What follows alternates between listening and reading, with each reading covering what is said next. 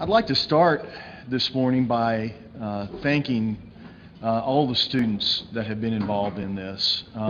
They do this every year, or have done this for several years, and it's social work class 435. And let's all give them a hand, because they do a great job. And I understand that there are a number of seniors in the room. Would all of the seniors in that class please stand?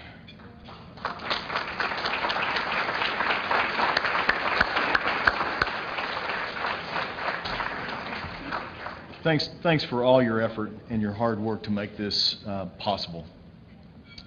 Also, thanks are due to ROTC and our cadets and ROTC leadership. If you would please stand so that we can recognize you. They do a lot of heavy lifting to help support this. Thank you.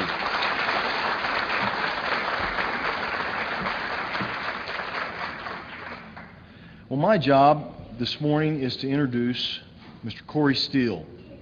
He was appointed to the state court as the state court administrator on May 2nd, 2014. To oversee the administrative operations of the statewide court system.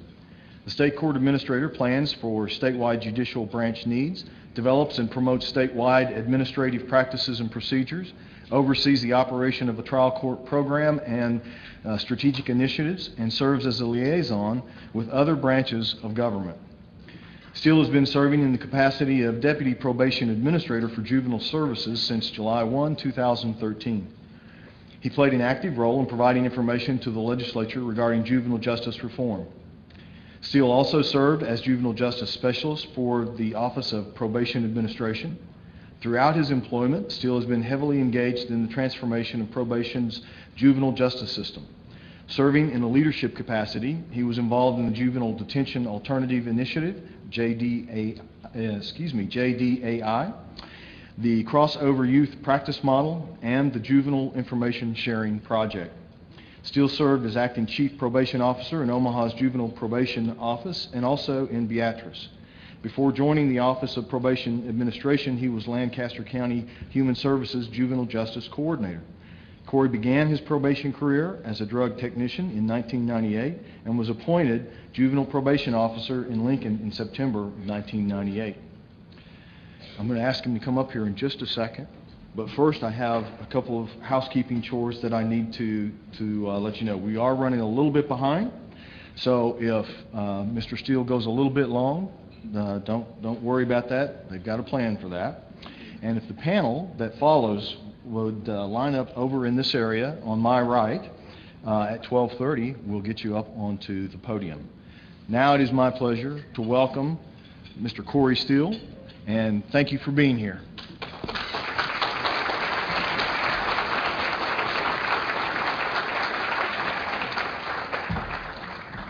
Well, thank you. With me today I have Jeanne Brandner as well. Jeanne Brandner is the Deputy Probation Administrator in charge of Juvenile Services. I actually recruited Jeanne, so to speak, from Arizona, from the state of Arizona, where she was in the juvenile justice side of the Supreme Court of Arizona. Going on 2 years ago, and she was my assistant deputy administrator through this transformation, and she has since taken over now as deputy administrator of juvenile services. So we're going to tag team this presentation as she'll get down in the weeds a little bit about juvenile probation and where they're at today. But I want to thank you for inviting us here today. This is an honor to come out to Western Nebraska. Any chance we get to come out to this beautiful country, we try to take great advantage of that. I've been out here several times in the last few years with the transformation, because it started actually as a pilot in Western Nebraska, and I'll touch on that as we go. So we wanted to make sure, as this juvenile justice transformation worked, it not only worked in the metro area, in the Omaha, Nebraska area, but also worked in a rural area with our smaller courts and our county courts that act as separate juvenile courts. So we have some slides up here that I'm going to go through, but I'm going to go off script a little bit because I want to give you a little bit more history, more in depth about Nebraska.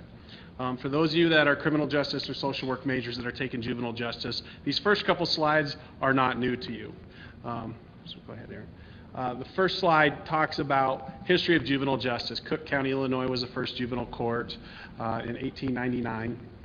And that was the start of juvenile court. So juvenile court has only been in our system in the United States for a little over 100 years. Prior to that, juveniles were treated as adults. No matter what your age, no matter what you did, you would go to the adult court system.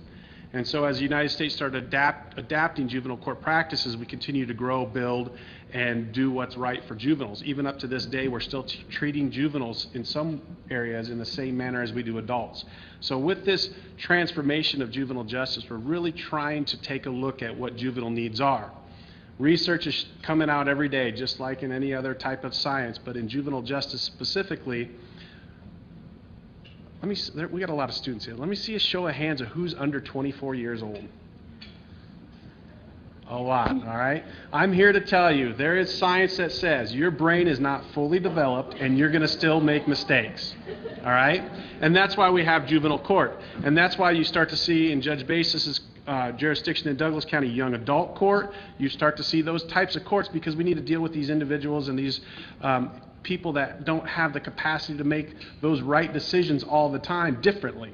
We need to address those issues in a different manner. And that's what we're doing on the juvenile justice side, continuing to grow and build, follow the research, and do what's right for juveniles. Go ahead.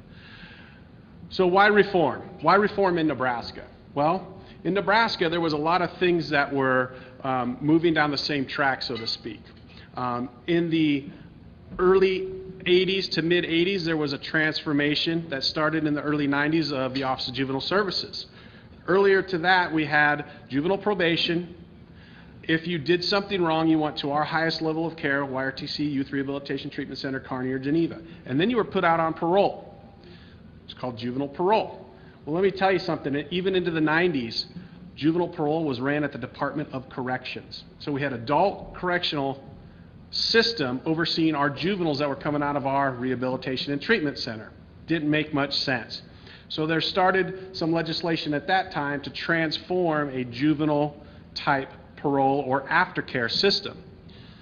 Great idea, had some great possibilities. One of the problems was it went to a human services agency, Department of Health and Human Services, which addresses our abuse and neglected population. And so they became state wards. Fast forward into the early 2000s, we start to take a look at an increased population with the state as becoming state wards, a decreased population through the juvenile court being placed on probation. And as we start to do some research, we start to find out why is that? Why are we seeing an increased amount of kids going to the Department of Health and Human Services for law violations that should come through juvenile court and be placed on juvenile probation? What we found out was when you become a state ward, at this point in time, you receive full Medicaid funding, and the state would pay for any care and cost and treatment for that individual.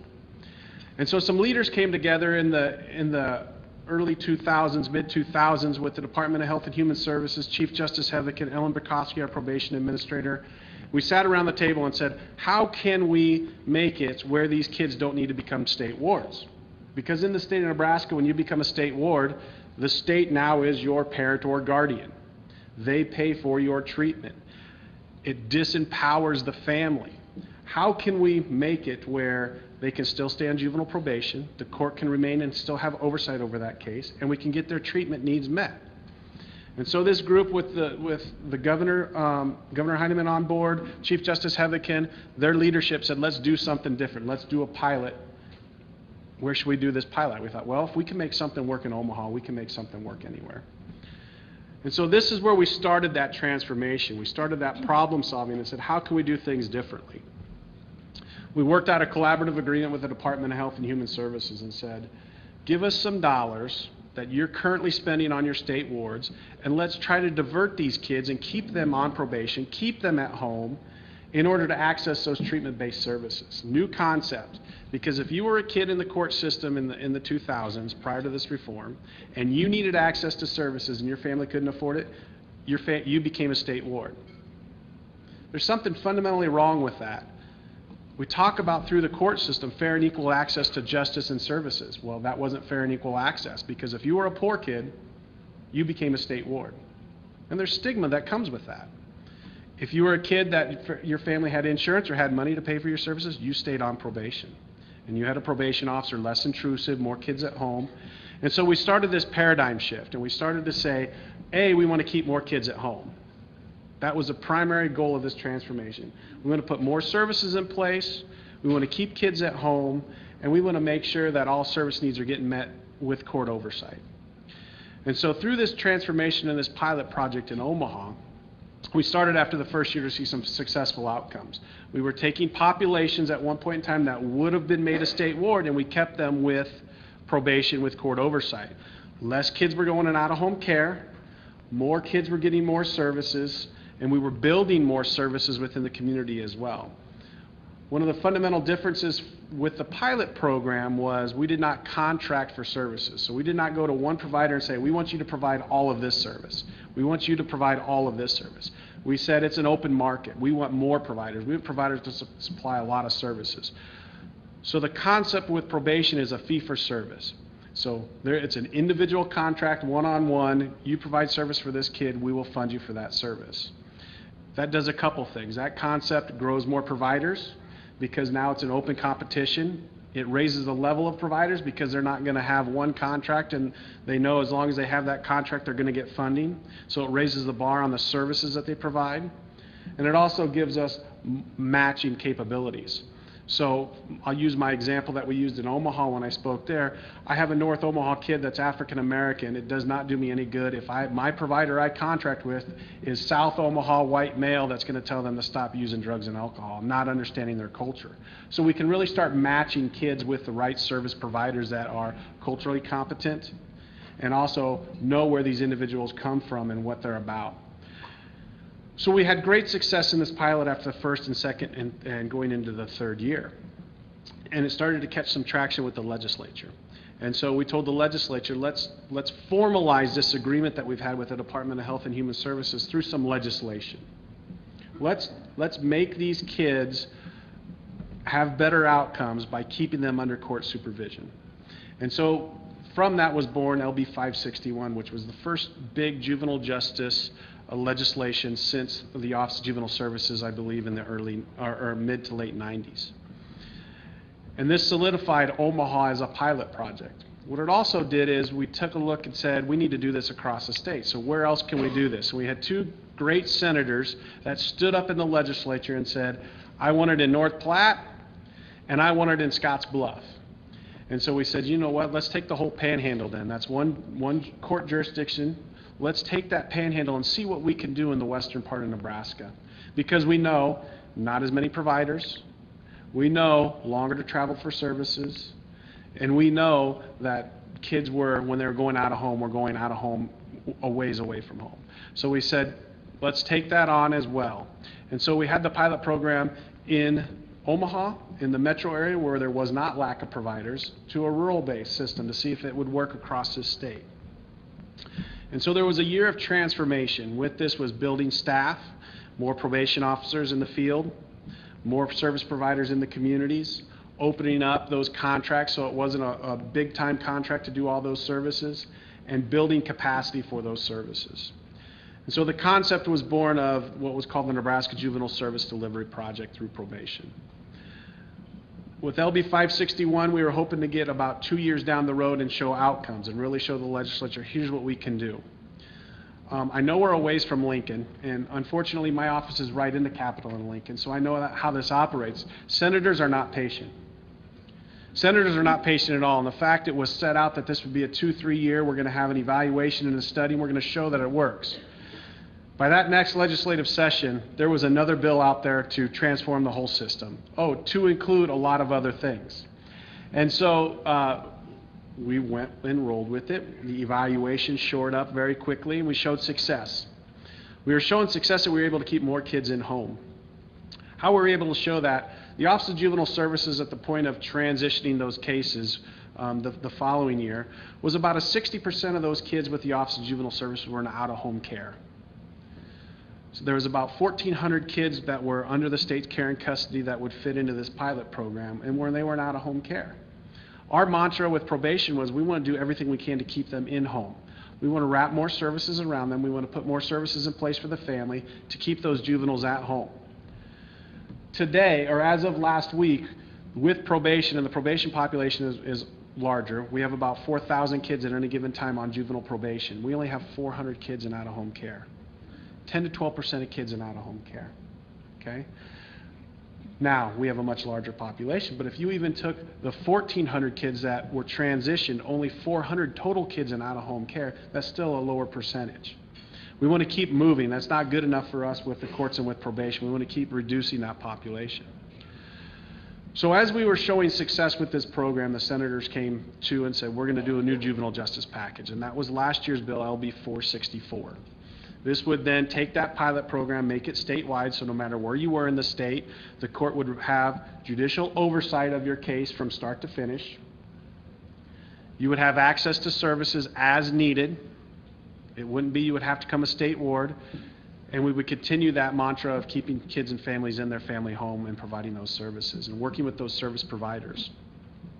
When we started this program, Todd Reckling at that time was the Director of Children and Family Services, and currently now Thomas Pristo is Director of Children and Family Services. Statewide, they had anywhere between 50 and 60 contracts for the Office of Juvenile Services to provide those services. Statewide, they had 50 to 60 contracts.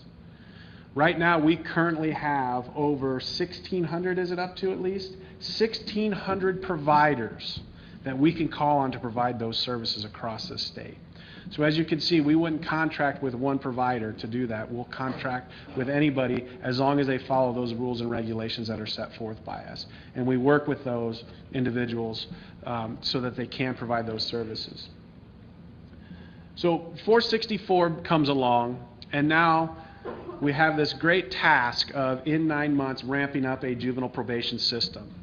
What does that mean? That meant we had to hire 100 more probation officers across the state of Nebraska. So I don't know how many of you have hired staff, but to hire 100 staff within 6 to 7 months, train them staff, have them ready to take cases, that was a monster feat that our administrative office took on and we delivered.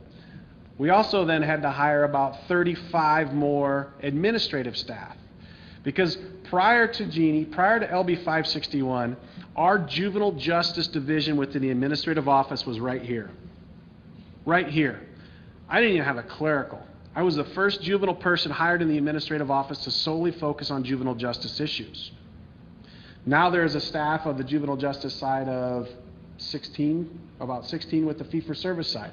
So over the past 7 years, it's grown from one person to, when we had the pilot program in Omaha, I was allowed to hire one person to help me, and now it's grown to 16 in the last year. And of that, then we hired more staff for the districts as well. Not only 100 new probation officers, but about 45 more support staff, drug technicians, and managers to help those probation districts out. So of that, about 145, 150 of those staff went to the field. They were in the field doing the work of supervising these juveniles that were coming over. So we worked real collaboratively with the Department of Health and Human Services, Office of Juvenile Services through this transition period. 1,400 cases in 9 months, hire 190 staff in 9 months, have policies and procedures for new programs and services that were put in place, and let alone probation. What we did as probation officers expanded. There's a table of probation officers over there. Those of you that were here prior to this, we were probation officers. We're no longer probation officers on the juvenile justice side. We're case managers. It's a dual function of what we have to do. Not only do we have to follow the court order and make sure those juveniles are doing what they're told, but we also have to get them their service needs, make sure their service needs are being met, and make sure that the family is providing all the access to the treatment that's there. So the role of even our probation officers that have been around for a long time vastly changed. And so taking on this transformation in 9 months, were there bumps? Yes. Were there issues? Yes. But we individually went case by case with the Department of Health and Human Services and determined what was best suited for that juvenile.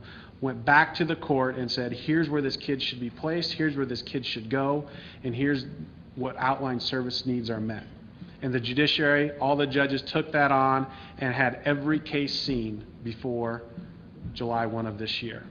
So it was a great feat for this transition. This is a transition that probably should have taken 2 or 3 years. Realistically, should have taken 2 or 3 years to move through this process. But with that collaboration with the Department of Health and Human Services, with the employing every staff in the administrative office to do this work, we were able to transform that to July 1 of this year. So what does that mean? what are we doing now in juvenile probation than what that's different than when we were. So go ahead to the next slide.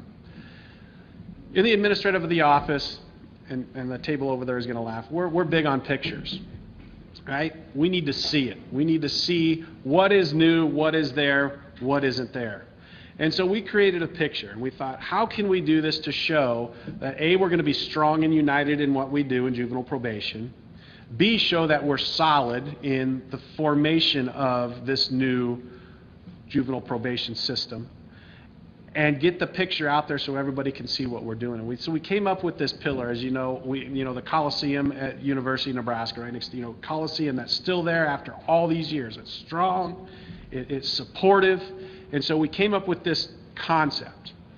Prior to this transformation, probation functions were juvenile intake, which was the first pillar, pre-adjudication investigation, and then supervision.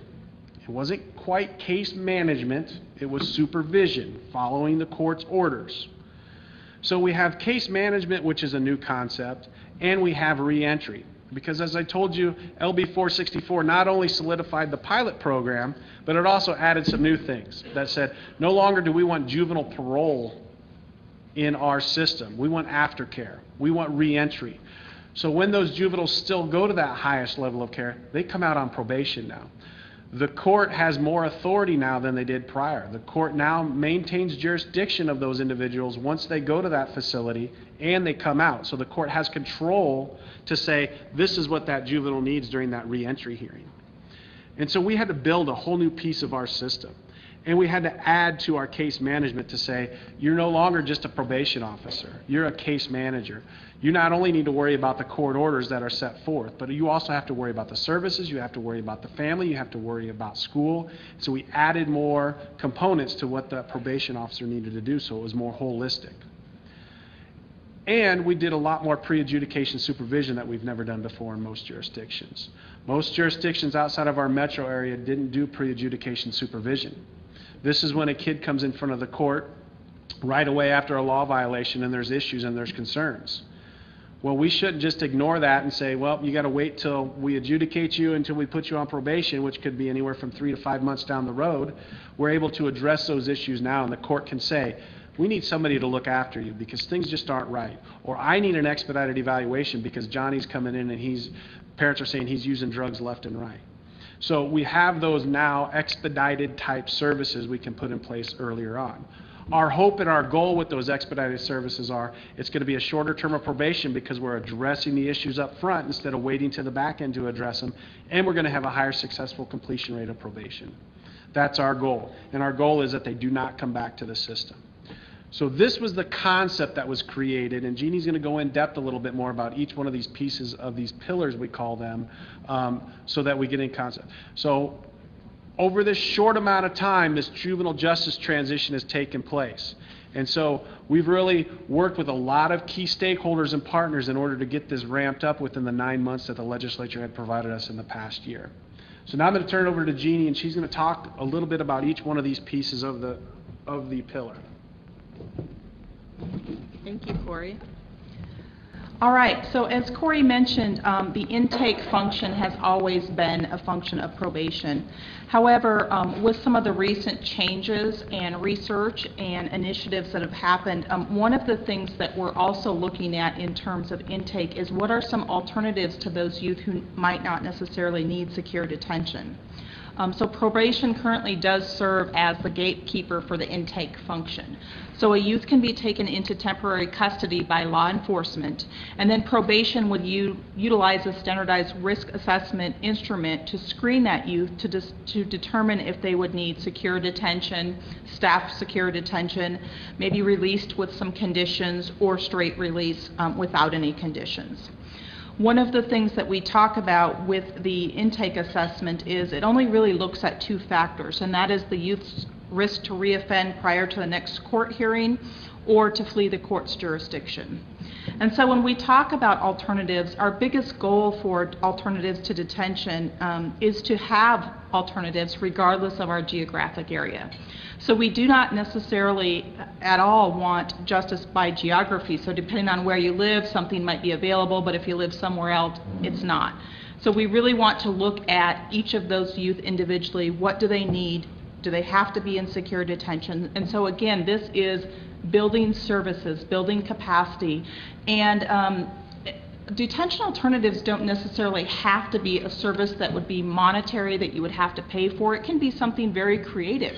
It can be, and especially a lot of times in the rural areas where there's not as many services available, people do get very creative and say, what other options do we have? Can the youth go to grandma's for the night until things calm down at home? So we don't necessarily have to talk about an exchange of money, but we just have to have places that youth can go, or services that the family can utilize in order to for the crisis to de-escalate. And again, a lot of this comes from that research, as Corey mentioned earlier. He talked about some of the brain development and looking at the outcomes of those youth that go to detention. Simply having a youth sit in detention can make outcomes worse for them if that wasn't necessarily what they needed to begin with. Oh, sorry. Actually, if you want to flip 2, or maybe even 3. There you go. All right, Corey talked about this a little bit already, but just to kind of reiterate, in 561 there was authority for pre-adjudication services to be utilized, and there still is that authority. What was changed in 464 is just who is paying for those.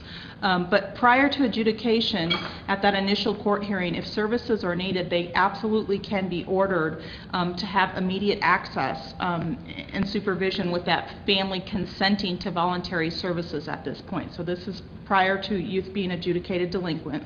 So the court would order the conditions, the family, the parties would consent to those conditions. Probation can also be assigned to supervise the youth, okay? So Corey kind of had talked about that early on. If there's some really significant things going on and they say we need some extra help keeping things on track or help informing the court what's going on, that's definitely where we would get into that. The legislative bills then define, as I mentioned, who's the payment responsibility for such services if the family cannot afford to pay for that. And one of the things that we talk about too is, although we have been appropriated dollars to look at for service provision, we also utilize those dollars in a very fiscal responsible manner and utilize those as a last resort. So we do look at all other funding sources, whether that be private insurance, whether that maybe be some grant in the community that a service is operational under, whether that be the parents have a financial ability to pay for something outright. So we look at all of those other services as well. So that pre-adjudication services and supervision can continue through the adjudication phase. Assessments. I think we talk a lot about really wanting to understand the individual youth and family that we're looking at. So being able to assess the risk and needs, looking at interviewing that juvenile and their family to say, okay, what is really going on? And identifying those supportive interventions that would be helpful to the youth and family. We also at that point talked about, or as Corey mentioned earlier, probation really serves kind of that social work, case management. It's really a blended, balanced aspect. And so we can also assist families with accessing services that might be available in the community without any involvement of the court. And so if we get to a point to say, wow, there might be some services you would be able to access, or let's look at Access Nebraska and see if your family is Medicaid eligible. So again, getting that up front so services can be implemented sooner rather than later. The behavioral health needs, there's all types of screens and assessments that can be completed during that process, and the court can absolutely order further assessment, and then also integrate the recommendations of those assessments into ongoing work that's done through probation. Behavioral health evaluations, identifying the clinical treatment needs, so whether or not there's a diagnosis, whether or not that youth needs some type of medication to help meet their needs, and identify other resources that the youth and or family needs. And hopefully you'll recognize one of the things that we talk about too. Probation isn't just the juvenile. It really is a community effort. So it is working with the families, it is working with the school, it is working with the churches, it is working with all of those people that touch the life of that youth. So we really don't focus solely on that youth. And then the assessments and behavioral health evaluations can guide the treatment plan working through that probation term, and the therapeutic and community support that would go along with that. Corey mentioned earlier a little bit too about the assessment process, and LB 561 laid out some provisions for expediting evaluations. 464 also came in and clarified that a little bit and said we still need to expedite evaluations, but we need to expedite them more so for those kids that are in detention. So evaluations ordered there are a 21-day time frame that the youth would need to reappear in the court, and youth that are out in the community, those evaluations are a 30-day turnaround time. So again, pretty quick evaluation and report completion, and being able to get back in front of the judge to say what can we do sooner rather than later, that those are completed during the predispositional process. Providers then would, obviously we had a lot of work to do with providers to say, okay, these are the standards, this is what's driven by statute, this is what we have to follow. And while 21 days may seem like a long time, by the time you think about that and you talk about getting a referral out, getting something scheduled, meeting with the youth and family, getting a report written up, having that come back to be reviewed before submitted to court, really that goes by rather quickly. So that was a huge feat when we were talking about educating the providers about the needs, the turnaround time, what this would look like. And so again, constantly looking at, can we meet the needs for the capacity that's being referred? Do we need to solicit for additional providers to take on that need, and those options for the juveniles? Additionally, Corey talked a lot about the case management function, and supervision and caseloads are all juvenile specific, so we really moved away from that. If you're a probation officer, you can maybe see some adults and some juveniles, but we want to specialize that and say, as Corey talked about the evolution of juvenile justice, juveniles really are different, so let's make sure we specialize and treat them differently. We have two different types of caseloads. Again, one that would even focus more on those higher risk youth. Again, special skilled, specially trained officers. And then some of the lower risk youth, and lower risk probably isn't the correct term because they're not technically low risk. They would still be a moderate risk, but some lower than the higher risk population would then be on a separate caseload. So again, really specializing and finding out exactly what's needed. Enhanced services available at all stages, and then the judicial oversight. So the court is really notified and driving changes to service and things that are happening throughout the process of that supervision. Some of the core elements of the case management process that you've probably heard weaved in throughout a lot of this, because we believe wholeheartedly in that collaborative process. So we talk a lot about parental engagement, family involvement, and family is defined by that youth. So family can look different to every person. Team meetings, very collaborative, again, could be service providers, could be school officials, could be extended family. Provider engagement, if a youth is receiving services, what that may look like. Whether or not there are ancillary services that youth is involved in. So what does their drug testing look like? School engagement. Is there a victim in the case?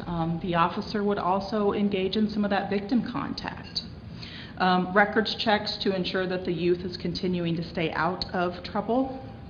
Long-term case planning for while that youth is on probation, and helping the family to transition and set up for when probation's no longer involved. Building positive support systems, again, I think that's that real collaborative and community approach. relapse planning, and a lot of that would be in collaboration with the service providers engaged. We also have some control features that are able to be utilized through the court, such as electronic monitoring and tracking and those types of things. So that could be a core element of the case management. The treatment services and ancillary services I've already talked about a little bit. The last pillar that was mentioned was the reentry process. And again, this is new. This is new to probation. So, and I think Corey talked about this a little bit as well. When the youth is committed to the Office of Juvenile Services, to YRTC, Kearney, or Geneva, they are done so on an order of intense supervised probation. And so while at the facility, the probation officer that will supervise that youth begins to work with the youth and family while they are in the facility. So we look at what does that family transition planning look like. There is a family team meeting held once per month to bring all partners together to talk about this. There is a formal transition plan, an individual reentry plan submitted to the court prior to that transition happening for, again, that court approval to say, yep, this looks good, this is on track, or oh, there's something missing that we need to look at. Again, upon discharge, we will assess the risk and needs of the youth. An ongoing assessment to what that risk may look like to the community. So obviously probation is definitely in the community, in the field, advocating for the community, right arm of the court. And then once released, they are intensely supervised. So they are put in at the highest level of probation supervision for some time until we can ensure that that risk has gone down and they can be stepped down to a lower level of supervision. And so again, as Corey talked about with the brain development, there are still lots of,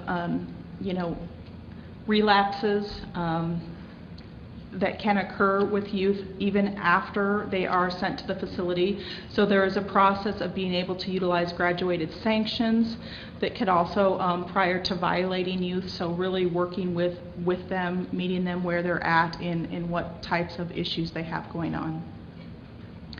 That reentry process talks about effectively engaging the community and family, and really looking at the specialization. Again, we have at each of the facilities, or in each of those districts where the facilities are located, reentry supervisors, again, to assist both the youth and the courts as youth are transitioning out, and looking at the higher risk probation officers to have a lower caseload to really strategically manage the higher risk youth and enhance that family engagement, and look at the court approved transition process.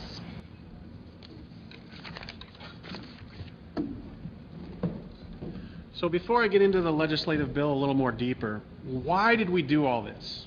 What was the reason of why we instituted all this type of programming, services, strategies around high risk, low risk, risk instruments? You heard that several different times, both on the intake, when a kid gets a new law violation, why do we determine whether or not they should go to jail or go home?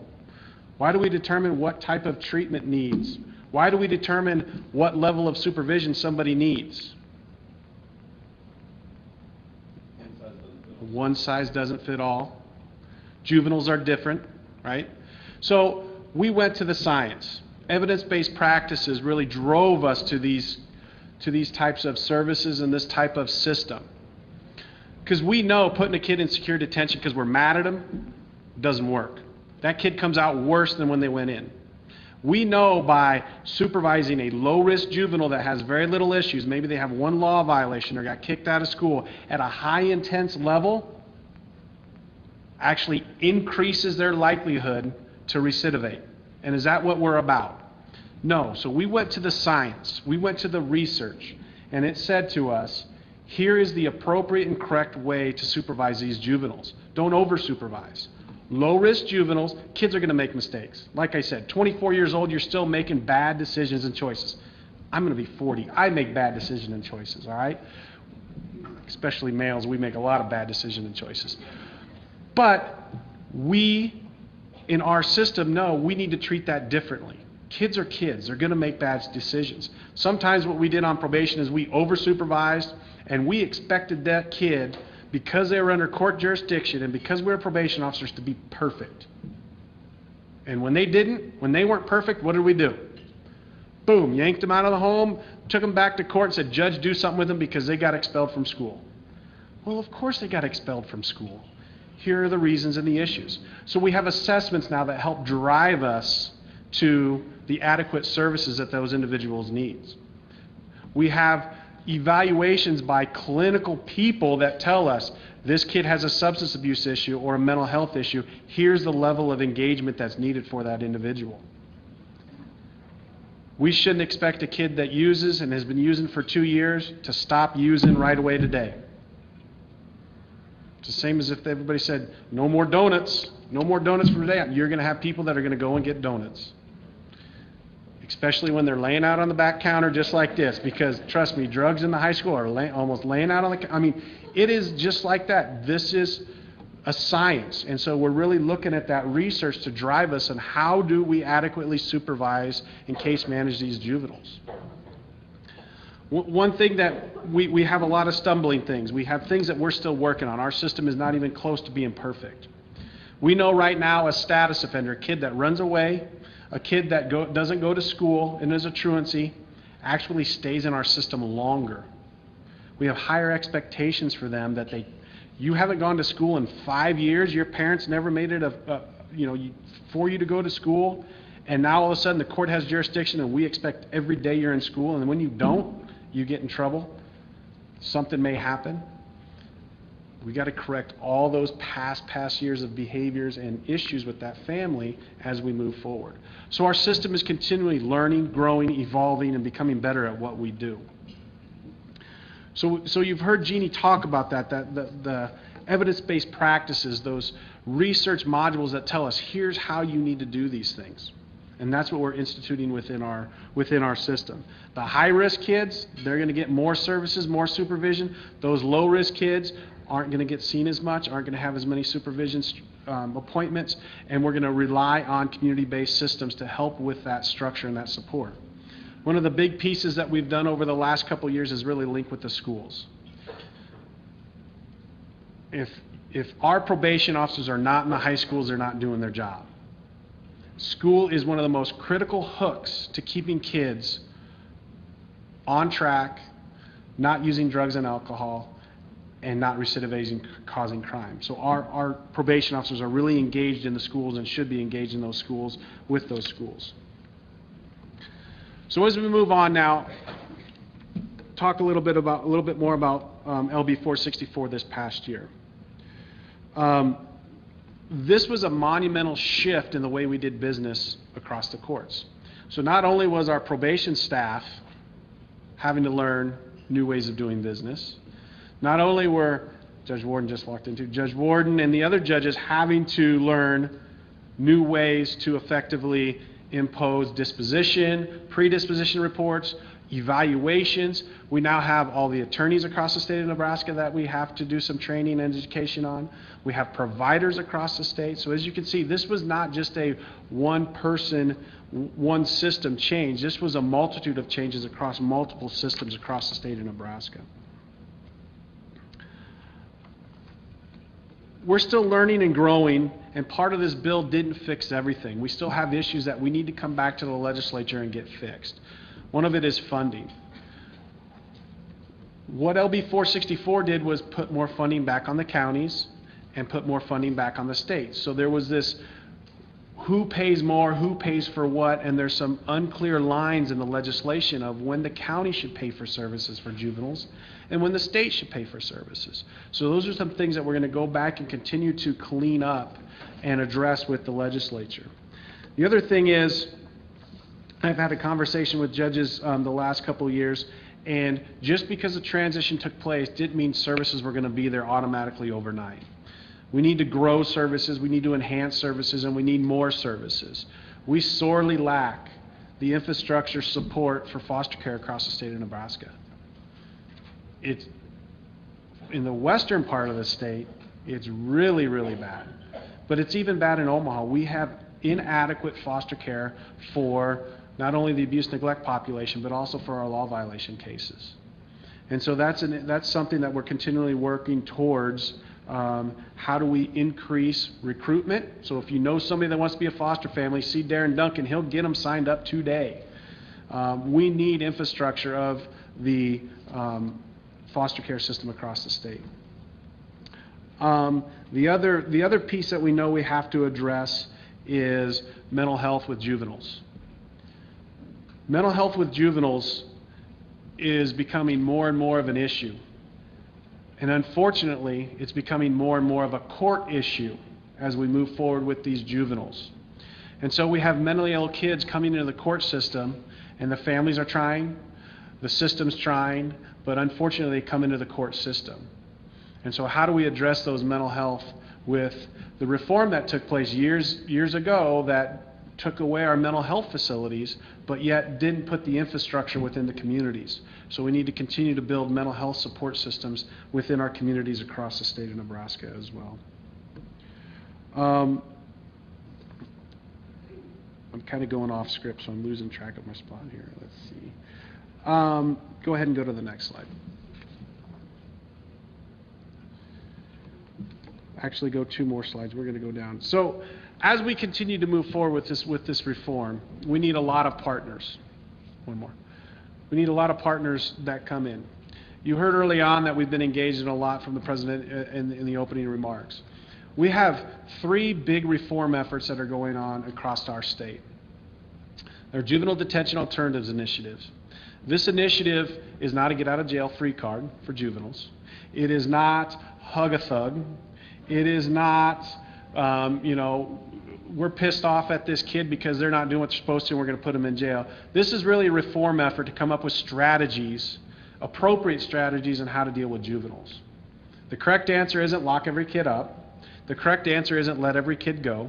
It's somewhere in between there. And so these are strategies where individuals come to the table and really look towards what inventive ways can we come up with services. Maybe it's an ankle monitor that'll keep this kid at home just while they come into the court system. Maybe it's linking them with a partner at school where they check in at school every day and they check in when they leave if school's an issue. So coming up with some inventive ways to working with these kids differently because they are a different population that we deal with. So Juvenile Detention Alternatives has really done a lot for us in the communities that we have it. We currently have it in Sarpy County and in Douglas County, Nebraska. And we have a statewide coalition that's looking on expansion of that in other jurisdictions. But I can tell you what we've done in the metro area is we've been able to reduce Douglas County Youth Center before Juvenile Detention Alternative Initiative started from 180 kids that were locked up in a secure detention facility to now their population last week was down below 80.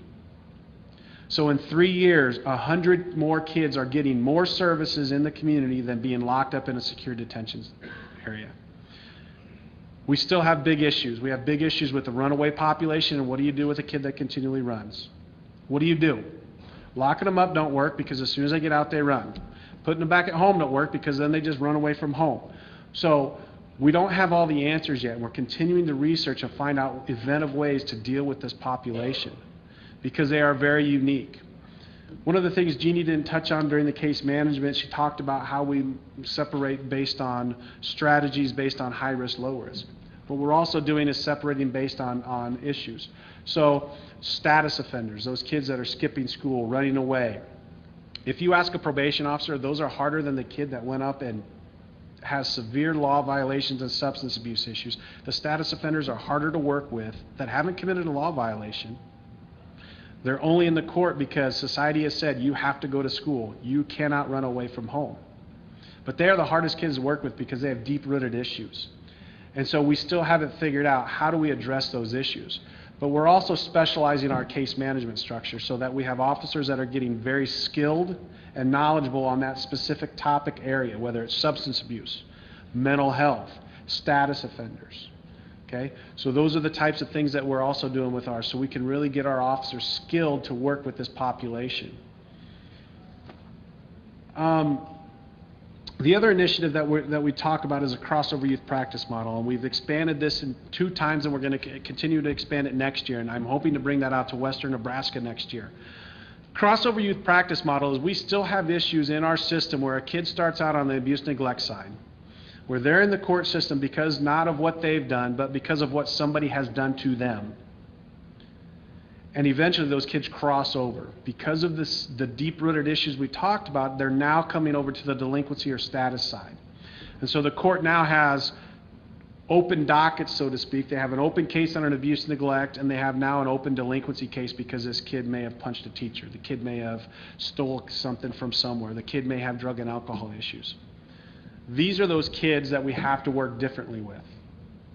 Do they really need to be on the delinquency side because of an issue, or can we address that issue on the open 3A side, or vice versa? It's looking at those cases differently because these are different kids. What really got me entrenched in this initiative about 4 years ago when I brought it to the state of Nebraska, I went to a national summit and they were showing the data. And they showed the data that this kid had been physically and sexually abused from the age of 2 to the age of 12. Had been in behavioral disorder classes, had an IEP, all the things you can think of.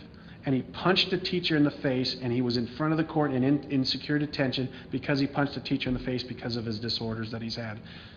That's wrong. That is simply wrong. We should not be treating those kids the same as we have a delinquent kid. So the crossover youth practice model looks at things differently, like I talked about with the JDI. How do we address their issues, which are very deep-rooted and are family issues? They're family issues, and how to address those. So the crossover youth practice model currently is in 5 jurisdictions in the state of Nebraska, and we're looking to expand that year after year. Once again, it's not a cookie-cutter approach. It's not in Scottsbluff, you have to do it this way. It is looking at the needs of that jurisdiction and how they can address this issue. And they define what the term crossover means to them. They define how they're going to address that issue, and they determine how their courts and they're going to handle those issues as well. One of the other things that I want to talk about a little bit is I think that what we've done in Nebraska is we're on the cutting edge. We're on the cutting edge of what we're doing on the juvenile justice side. And how I know that is, all of a sudden everybody's heard in the paper the prison issue, right? The Nico Jenkins issue, and there's been now a group formed, Justice Reinvestment, with the Council for State Governments. One of the judges out here, District Court judges, Judge Dobovoni's on that commission. Another judge, myself, Ellen Burkowski, Chief Justice, chairs that with the governor and a senator. And we're sitting around a table, and this is on adult community corrections. And after the second meeting, I went up to Chief Justice and I said, I have to laugh, Chief. I said, I've been on the juvenile justice side my whole career up until now. Everything we're talking about in that justice reinvestment is everything that we just instituted in the past 2 to 3 years on the juvenile justice side. Why is it all of a sudden different in rocket science? And we got to figure this out when the juvenile justice has been doing it for years, talking about individual caseloads, talking about more treatment dollars, talking about enhancing services in the community, all of those things, instituting more standardized risk screening assessments. So juvenile justice can actually, for a change, maybe teach some adult justice system folks some things that we've been doing on our side. So in closing, there's also a chart that we've put in place for stakeholders across the state in what we've done across probation in the past couple of years. So last couple things that I want to say is this took place because of partnership, collaboration on multiple fronts. This wasn't a judicial branch, this wasn't an executive branch, this wasn't a legislative branch. It took all 3 branches of government to come together in order to make this juvenile justice transformation work. Like I said, we still have wrinkles, we still have issues, we still have places where we need to improve upon. But the progress that we've made in the short time that we've been doing this shows hope that we can make changes of the juveniles and the families we work with, because that's why we're all here. We're all here because there's an individual that we remember in our past that if I would have done this, I could have made that change. If I would have done this differently, smarter, better, made a better decision at this point in time, we could have had a different outcome. And so each and every day, that's what we do, is we continue to say, how can we do things differently to enhance and build upon the system we have, to make the system better? Because anymore, status quo isn't good enough. In the administrative office, we kind of got a saying, if we're standing still, things are passing us by. So we have to keep up with the way that things are transforming. So the national partnerships are key. That's why we like the national partnerships with Georgetown University, with the National Center for State Courts, with Juvenile Detention Alternative and any Casey Foundation. Those partnerships keep us wanting to move forward and enhance our system for the better. So I appreciate you inviting Jeannie and myself out here to talk about this juvenile transformation, to talk about where we're going to the future, and let you know we're not done yet. We're continuing to build and grow in what we do. And so I think we got some time, a few minutes for questions.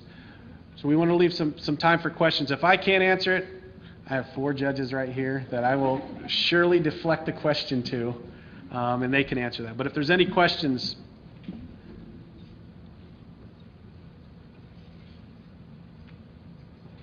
No questions? All right. Oh, we got, there's always, that, see, it just takes a minute sometimes. In the back there, go.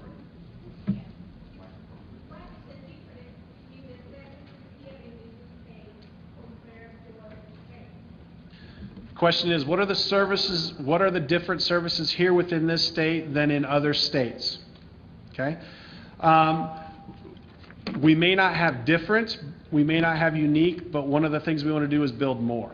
It's not about what's different. There are some states that have different multitudes of services. We lack some services in the state of Nebraska. Intensive outpatient treatment. We really lack intensive outpatient treatment because juveniles once a week going to substance abuse treatment sometimes isn't enough. We need to bump that up. Well, when we don't have it, they have to go to inpatient. So there we're bypassing a level of care, putting a kid in a higher level of care because we don't have something. We don't have a lot of in-home services. One of the things we're working on a collaborative effort with a grantee to enhance multisystemic therapy, functional family therapy, and in-home services. The more services we can put in the home to change the structure of the family dynamics, the better chance we're going to have with that kid and any other kid in that home. And so we're really looking at enhancing those services and bringing those services to the state of Nebraska. So we're looking and we're checking to see what's working, what's the evidence show that's working, and what can we do to bring those into our state. So those are just to name a couple. We lack residential, but my hope is we get more in-home services, we won't need as much residential or out-of-home care. We can address those issues in the family home. One of the things I always say when people say, well, isn't it good to put a kid in a group home? Well, yeah, we're addressing that kid's behaviors, right? So we're taking a kid that's in a dysfunctional family, comes into the court. We say, Johnny, you're no longer going to be at home because you're just disruptive, you're not going to school, you're not doing what you're supposed to. So we put him in a group home, whether it's in the town or out of town, wherever. We put Johnny out. Now they're in a structured 24/7 facility. They're going to school. They're doing everything that's asked because it's very structured and routine. They go to that facility for 3 to 6 months, typically about 3 to 4 months. Johnny's doing great, right? He's in structure, he's going to school, not using drugs and alcohol, not around his peer group anymore. Johnny's doing great. Let's transition Johnny back home. Johnny goes back home. I'll say on the good side, a month, we've done well. Johnny hasn't had issues. Month goes by, we're starting to see those same issues that were prior to going to the group home that we're seeing now. Why? And we wonder why, right? Johnny's not doing what he's supposed to. Is it really a Johnny issue? We didn't change the environment of where Johnny was from. And until we change that environment, there's going to have that issue. I mean, we see it day in and day out. There are some of those kids that do come back and do well. Don't get me wrong, it's not every single kid. But what we see routinely is we don't change the environment. Until we change that environment of those in-home services, we're going to keep having Johnnies come back home and have issues a month, 2 months later. There's another question. I have a friend who was a foster parent that she adopted. This child has a mental health disorder, and he went from 18 to 19 in the system, out of system. Well, lately he had a monitor on his ankle, and he was in the court system, and the mother had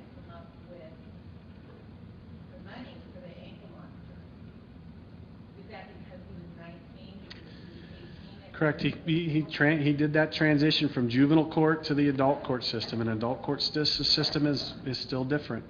It's still different. So he would have had the ankle monitor paid for through If in juvenile, we don't charge for the use of ankle monitoring. That's a service we provide through the probation office. But once it goes into the adult court system, there's different rules. And there's different funding, and they don't fund all the services that we do on the juvenile side. There's been discussion about, we call those gap kids. We call those kids that aren't really out of the home, but yet are treated through the system out of, like they're adults, but they're really not. And so there's been a lot of talk about what do we do with those gap kids? How do we treat those kids differently? We say 16 to 21 is that gap age. So what do we do with those kids that's different? How does the system function to assist instead of harm? Because sometimes once those younger kids go into the adult court system, it's a different ballgame. It's not the same as it is the juvenile court system. And Judge Warden and Judge Mickey, they can, and Judge Hartford, they can all tell you, I have to have a different hat on when I'm a county court judge versus a juvenile court judge, because they play both those roles. So it's a little bit different. Now, there was part of LB 464 that is coming into effect in the next few years. It's a rolling effect where no longer will those kids who are under the age of 18 that commit an adult law violation, excluding the top felony offenses, murder and those types of things, they'll start in juvenile court. So that'll come to the juvenile court judge first instead of the county attorney saying you're going to the adult court system. So there's some hope that we can address the issues differently instead of going to the adult court system where it's pay a fine or go to jail or get probation, those types of things, because we can address issues differently in the juvenile system. Great question. Anything else? I'm here for a little bit longer. If there's anything, feel free. Thank you very much.